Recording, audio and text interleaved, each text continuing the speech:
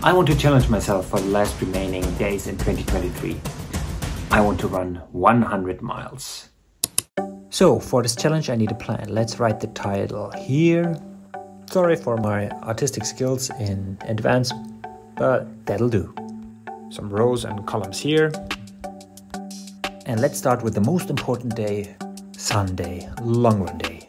Then Monday, Tuesday, Wednesday, Thursday, Friday, Saturday. I already ran easy yesterday, so let's start with that.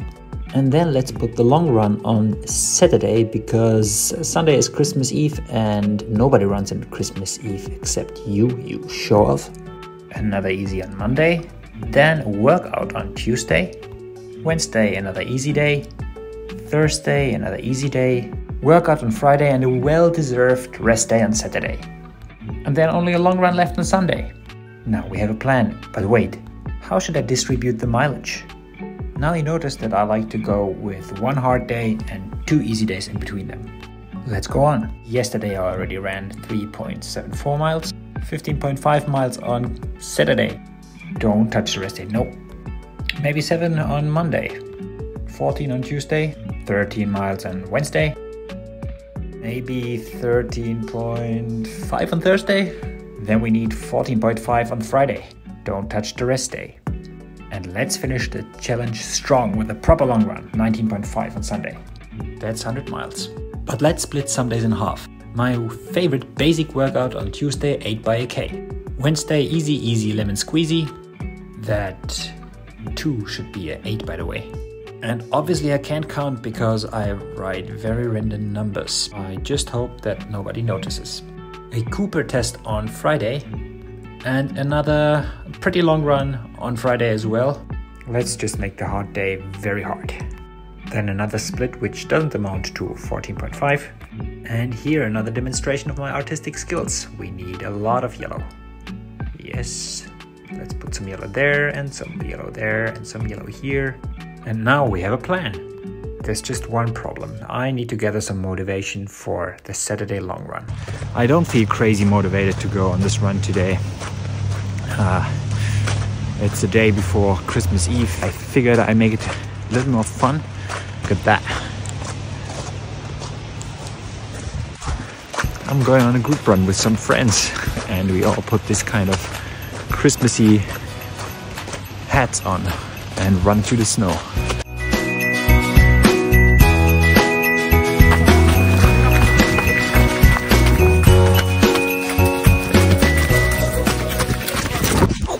Back from the group run, and all in all I ran 19.25 kilometers. Very mellow pace, so not really as much as I wanted to run. So I'm a little bit in kilometer or mileage debt right now. I went on another run the same day.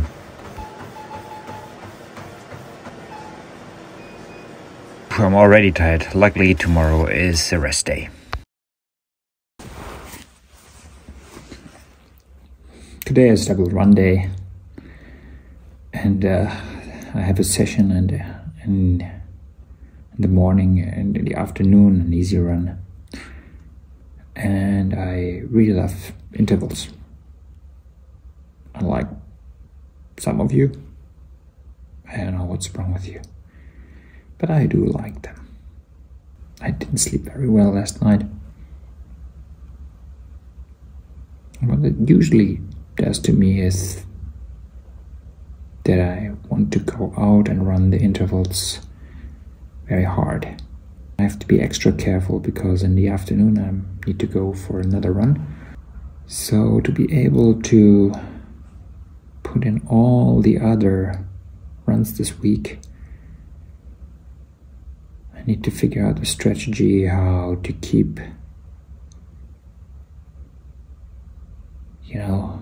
keep the lid on those efforts, but still training at the right intensity. I really need to go now. Last one.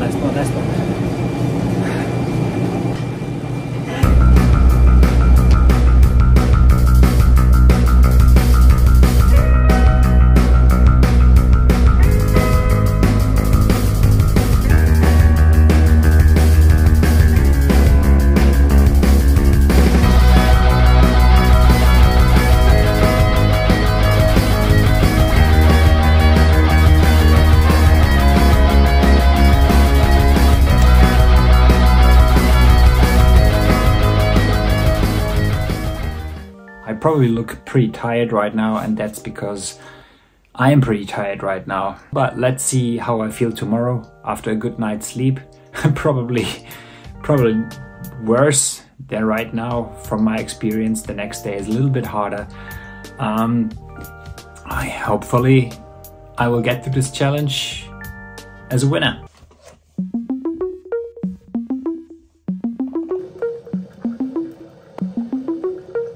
It's just about 6 in the morning, and do I feel this challenge in my muscles? Yes. Well, the overall volume is a bit above 70 kilometers right now, and it's just Friday in the morning, and I'm going for my third last run. I mean, there are 3 more runs and 2 more days left. 3 days with 1 rest day, and I will have my rest day tomorrow. I will have it because today I will run about 16 kilometers in the morning, or 13 probably, then the Cooper test in the evening. Then after the rest day I will have my long run, and the challenge is finished.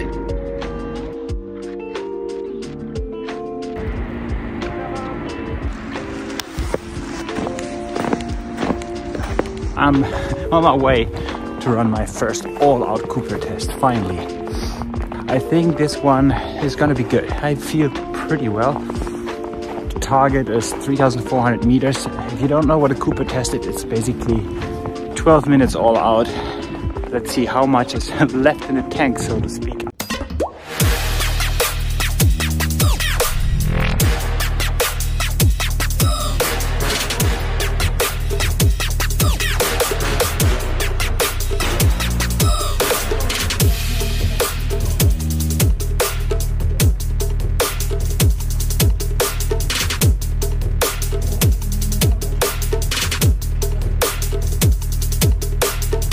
I ran 3,430 meters. For me, it was a debut at the Cooper test. I've never ran a Cooper test before, like at maximum capacity. That's fantastic. I feel like progress is happening. Right now, I'm not even in my best shape. I mean, it's winter and I'm full on in base training. In the morning, I had a pretty long run, and the whole week was the maximum amount of volume I can handle right now. So I guess that was a pretty good result actually. And there's only 1 rest day and a long run left. Yes, great stuff. Okay, today is New Year's Eve, and that means it's time for the long run. It's time for the challenge to end. There's 3 reasons why this long run is 30 kilometers. The first one is I wanted to have a proper long run because of the training benefit. The second one is I wanted to have a real rest day yesterday, so I needed to run a little bit more mileage on one day. And the third one is I wanted this challenge to finish challenging, like with the long run. And what could be more challenging than to run in minus 14 degrees Celsius? And let's go.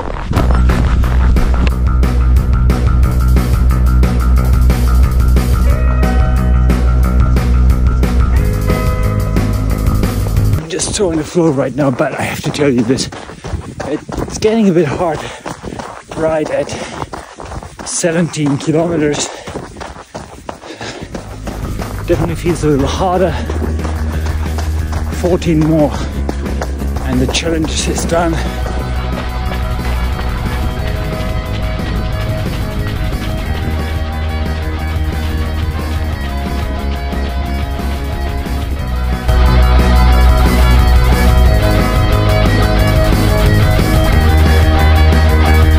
At one point during the long run my hands were freezing cold, so I decided to pull out a trick out of my sleeve and finish this one on the treadmill.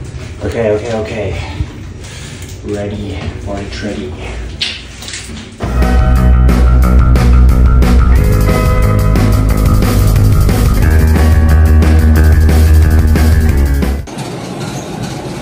finished.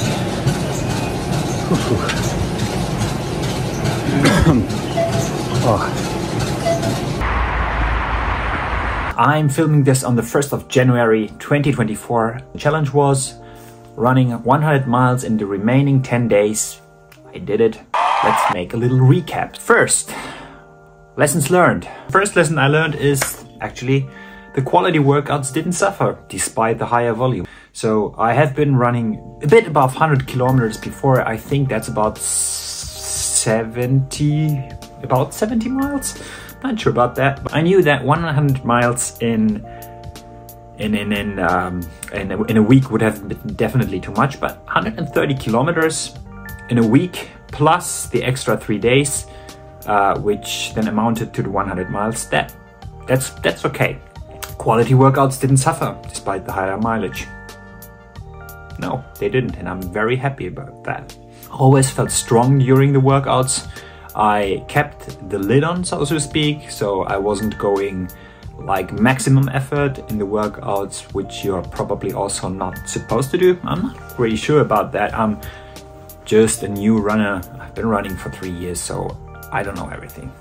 The mobility and the strength exercises, they enabled it. That's the second lesson. When I was doing those exercises, all the muscles, like my whole body loosened up a little bit.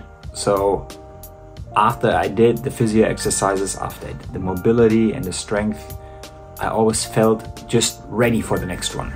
That could be a goal for 2024, just to keep up with this stuff, because I'm pretty sure that this enables me to do higher mileage and to get a better runner as well.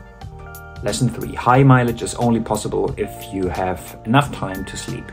To be honest, I struggled for a couple of nights with a good night's sleep, so I had to make up for it. After sleeping just like half an hour or an hour more, my body felt much stronger, much fresher for the next run. My mind also was in a good place, so the motivation came back after sleeping a bit more. The fourth lesson was actually quite surprising. I was very happy to run on the treadmill most of my runs, and by doing so I was able to control the effort so that I wasn't tired, or I wasn't too tired after double run sessions, for example. I've never did double run workouts, and I wouldn't probably do that for a long time, but I did double easy run sessions. Will I do this again? I don't know, probably, yeah. Not right now. Next week is gonna be all about raising a bit of the intensity, so I will keep the amount of runs the same, but just to experiment a little, I will try to run the easy runs just by feel. If I'm tired, I will stop a little earlier, and if I feel fresh, I will just go on a little bit more. On the workouts I will do next week, I will add a little bit of intensity to that. I think I just need to be mindful, careful about doing too much of base mileage, too much of like those time on the feet. I think I need to restrict myself a little bit with that for the next week. And the week after that, let's see what's the week after that. I wish you a very happy new year, and may your goals come true. Let's see you in the next one. Peace.